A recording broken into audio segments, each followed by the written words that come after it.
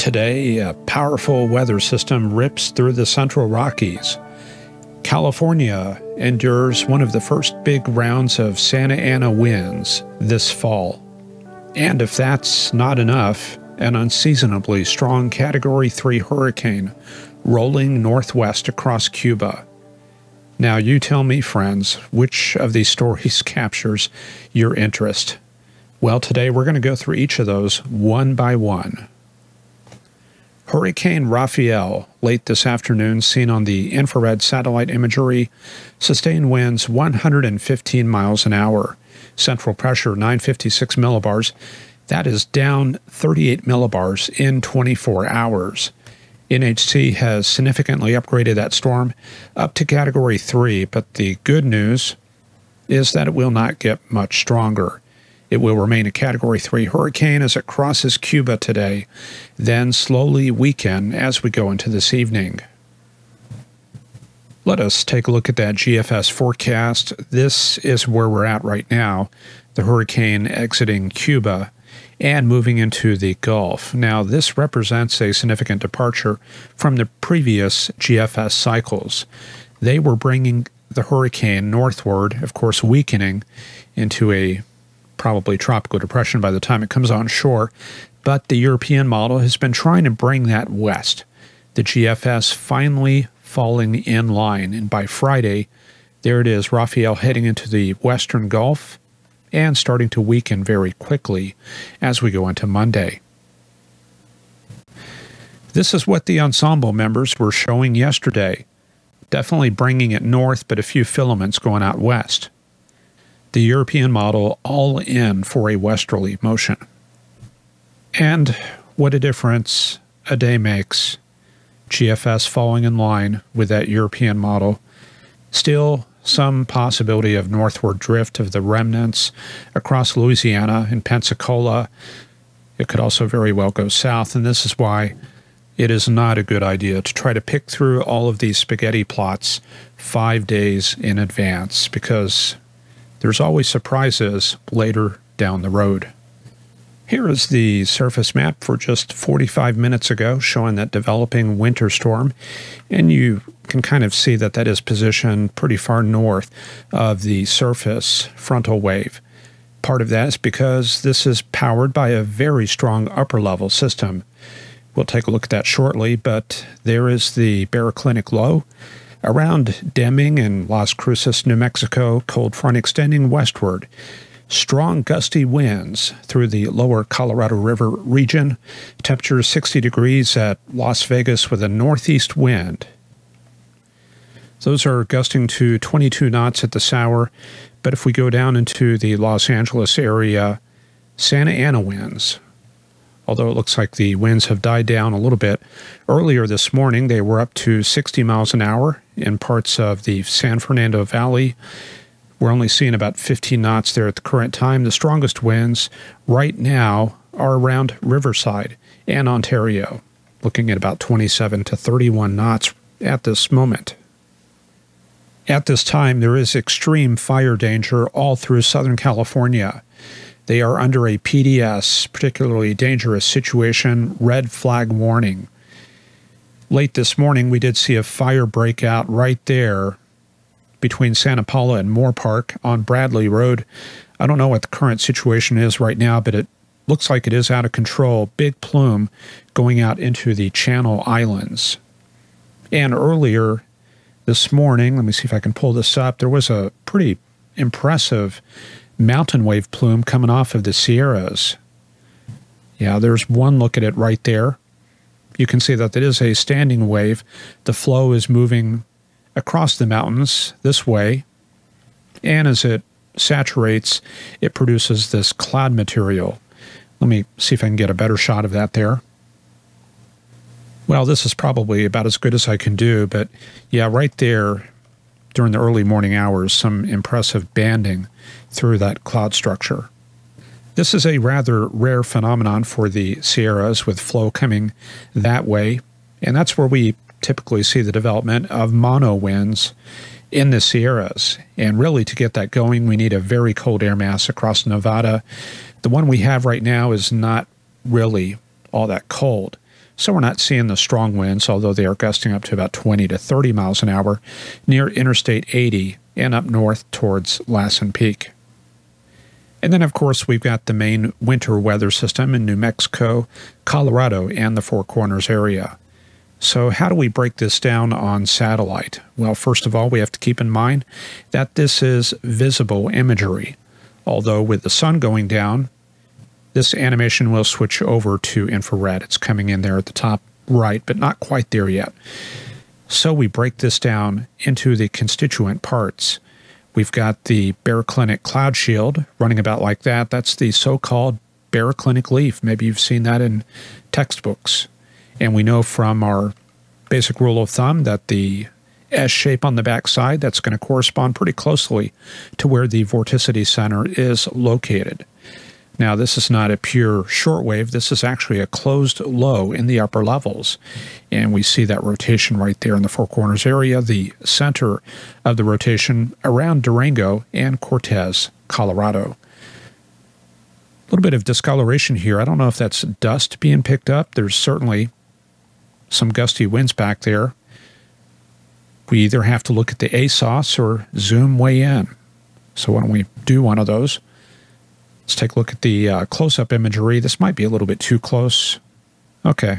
Yeah, let's look at this here. I don't know. I would probably have to compare that to imagery on another day. We can look at ASOS reports, and they are gusty, but I don't see any restrictions to visibility. So maybe that is just the terrain. So sorry I don't have all the answers for you, but you know, this is kind of fun picking things apart, and there's always something to learn. We've also got the deformation zone right in here that's forming the comma shape, a mixture of open cell cumulus, very unstable conditions back here, steep lapse rates, and also the cold conveyor belt wrapping around the north side of that system. And further south, this is another interesting area because this is the region of frontogenesis, and we've got very strong mountain wave activity in that area as well. You can see those transverse bands through here, a mixture of altocumulus, altostratus, cumulus with flattened tops, kind of like low-topped anvils right down there, and of course cirrus. And we can see some gravity waves on the top of that cloud shield. So really a lot to look at, a lot of cool stuff, and we can even look at a camera down here and look at the very tip of this activity where it's all starting and moving to the northeast. And there it is from the ground, a deck at about 12 to 15,000 feet up, altocumulus. And that's the start of the very strong dynamics. Down to the south, you can see some drier air where the skies are blue. And I've got another perspective on Interstate 40 right in here around Klein's Corner. And this is looking due east, and you can see the sky changing, some snow showers moving across the area. This is kind of a loop, so it's going to go over and over. But you can see those developments. It starts out as a threatening deck up at about 8,000 feet, 5 to 8,000, nimbostratus, altostratus, and develops into these snow showers.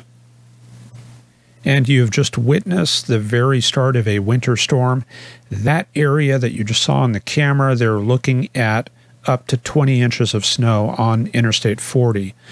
Bad idea to be driving through there. If you're driving cross country, you need to avoid the Interstate 40 corridor. Take US 380, I-10, or better yet, wait it out. This whole area under a winter storm warning this afternoon through Friday morning. That includes all of Interstate 40 from Santa Rosa to Gallup. Albuquerque and Santa Fe both in that winter storm warning, expecting 1 to 3 inches in the valleys, 6 inches on the mesas, 10 to 18 inches in higher elevations, and 18 to 26 above 8,500 feet. Let me pull that up. Yeah, there it is. That's that area on the camera you just saw. They are expecting about 10 to 20 inches and lower amounts in the lower elevations around Albuquerque, but around them, yeah, this horseshoe-shaped area of high accumulations up to 12 inches at Santa Fe and 20 up there at Los Alamos, and much heavier. You don't want to be driving through those mountains. I forget Taos ski area up there. I guess if you have chains, you could probably make it up there. But if you get stuck, well, Dick Halloran will have to come out and bring the snowcat to get you out, and that's always going to go pretty badly. All right, so anyway, that's the snow area, a lot of it extending into Colorado. A separate winter storm warning along Interstate 40 that stretches from Goodland all the way through Lyman and over to Denver International Airport. Up to 15 inches expected at Lyman. And you can see that this product is very interesting because you can see a difference in the forecast philosophy. This is the Pueblo forecast area. That reflects a little bit of a difference in the thinking. They're going with maybe lower amounts. Denver going a little bit more bullish on that snow. But in any case, considerable problems along Interstate 25, especially through the passes there near Trinidad and Raton, and of course along Interstate 40 in eastern Colorado. So now you've been thoroughly apprised on the nature of that situation. Santa Ana winds being driven by that pressure gradient between northern Nevada and the coastal parts of Southern California. And that pressure gradient really not quite that strong. We want to see a good 1030 millibar high up in Nevada and maybe 1012 to 1010 along the coast to really support a major Santa Ana wind event. Anyway, this bear clinic system there in southern New Mexico will continue evolving over the next couple of days. It will be somewhat quasi-stationary. We're going to take a look at the map shortly. We've also got the southern frontal boundary in the northeastern U.S., dividing slightly more mild air in the Great Lakes from near 80-degree conditions around New York City. Plenty of moisture in the southeastern U.S. Look at those dew points. They are in the 70s from Atlanta all the way down towards New Orleans.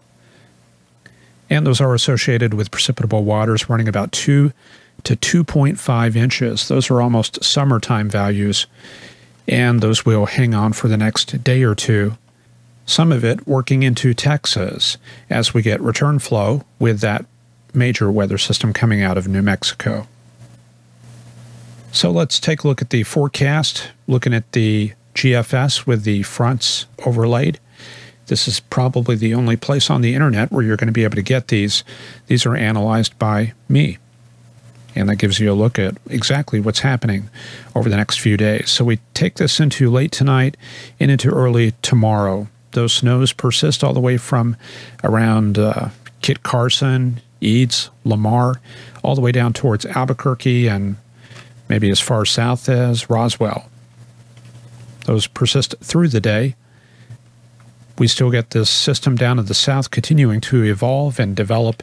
You can see the thermal gradient across West Texas, northern Mexico, and West Texas as well. Overrunning, setting up there in central Texas and around Lubbock and Midland.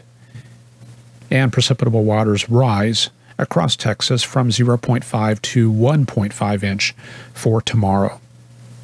Also, rains developing in the southeastern U.S. with the approach of Rafael, although we'll be grazing the area, but still bringing a pretty good moisture surge into that part of the country. And elsewhere around the country, things just a little bit cooler everywhere except for the Northeast and the central U.S. Then we head into Friday. This system in West Texas continues to evolve, increasing precipitation in the panhandles and western Kansas. 1.5 to 2 inch precipitable water flowing into the Great Plains, interacting with that low pressure area. The dry slot working into the backside into Fort Stockton in the Pecos River Valley. Extensive snows continue in southern Colorado and northeastern New Mexico. And finally, on Friday, the system lifts out into the Great Plains. It becomes almost entirely rain. The warm air working all the way back to Interstate 25, and we're just hanging on to this snow around Las Vegas, New Mexico, Santa Fe, and just west of Tucumcari. We go into Saturday, you can see Rafael way down there to the south. It has elected not to come north. Instead, we get a cold front pushing west to east. And a major increase in rain starts up in the Pacific Northwest, the next system coming on shore. And this is how things look going into early next week. You can focus on your favorite area. Starting out rainy in the northeast on Monday, rainy in the northwest. We've seen this time and time again, kind of stuck in this continuous train of systems coming from the Pacific, moving across the northern states, the Rockies, and into the northeast, and pretty much sparing the Gulf Coast region. And we go forward into Tuesday and Wednesday, another cold surge, another Pacific weather system, and that brings us all the way to the end. Little glimmer of hope for a pattern change, maybe some cold polar air heading south. This is Canadian polar air, which we have not really seen much of in the past couple weeks. And that's all I have for this Wednesday edition of Forecast Lab. I would greatly appreciate it if you could subscribe or comment or just press the like button. I know you hear that time and time again on various YouTube channels, but that stuff really does help out here. I don't do much social media advertising. This is all grassroots, and I am trying my best to grow the program, but I do need your help from time to time. And of course, Patreon support is greatly appreciated. And you can head to weathergraphics.com to pick up my books, which will have a lot of this information, but in vastly greater detail. All right, we'll see you back here on Friday for another edition of the show. Hope you have a great Wednesday night and Thursday. Take care. Bye-bye.